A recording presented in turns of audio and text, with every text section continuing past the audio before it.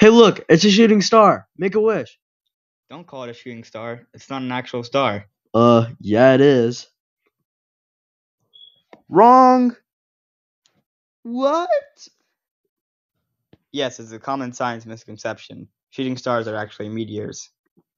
What's a meteor? Meteors occur when meteoroids enter Earth's atmosphere or other planets at high speeds and burn up. This creates an effect that looks like a fireball, or what people call shooting stars. Well, if that's a meteor, what's a meteoroid? Meteoroid is a rock in space that ranges from a dust grain to a small asteroid. And as you can see in this animation, this is a meteoroid in space, and then it turns into a meteor as it goes into the atmosphere, and then once it crushes into the planet, it becomes a meteorite. Why do people call a meteor a shooting star then? Calling it a shooting star seems logical as a descriptor because viewers see the streak of light produced as a meteor falls through the atmosphere. The streak of light allows us to see the meteor fall or shoot across the sky. We associate glowing in the sky with stars, so a burning meteor seems like a star moving across the sky. But what even is a star then?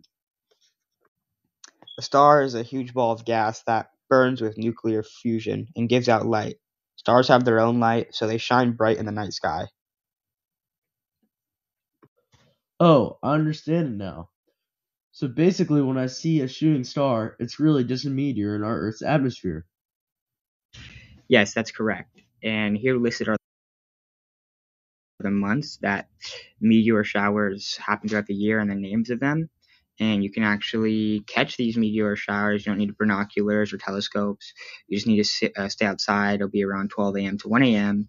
And I challenge you to spot these meteors. Now that you've learned about the differences between meteors and shooting stars, next time say, hey, look, it's a meteor. Make a wish.